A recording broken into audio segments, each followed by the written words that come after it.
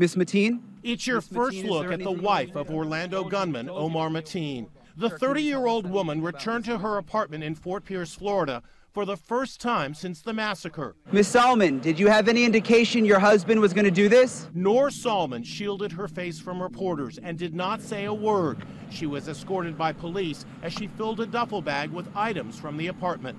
Her 3-year-old son was sitting next to her. You can only make out his little shoes. Here's Les Trent. Omar Mateen's wife is said to be cooperating with the FBI and reportedly told agents that she once drove her husband by the Pulse nightclub because he wanted to scope it out.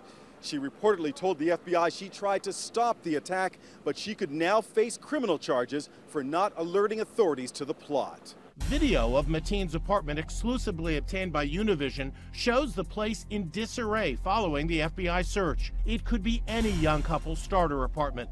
The walls are packed with photos of a happy family, even inspirational quotes like, "Be someone you would be proud to know." Mateen's expired Florida firearms license sits on the kitchen counter. And here's his wedding photo. Mateen's 3-year-old boy's bedroom has a bike and lots of toys. The theme in the bathroom is Star Wars. Judging by the video, he was being raised an all-American kid by a parent who hated America.